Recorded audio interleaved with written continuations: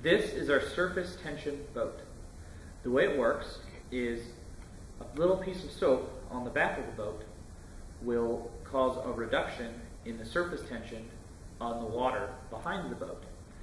And since the boat is floating on the surface of the water, and the surface tension at the front of our boat won't be reduced, but the surface tension at the back of our boat is reduced, the water will actually pull the boat along.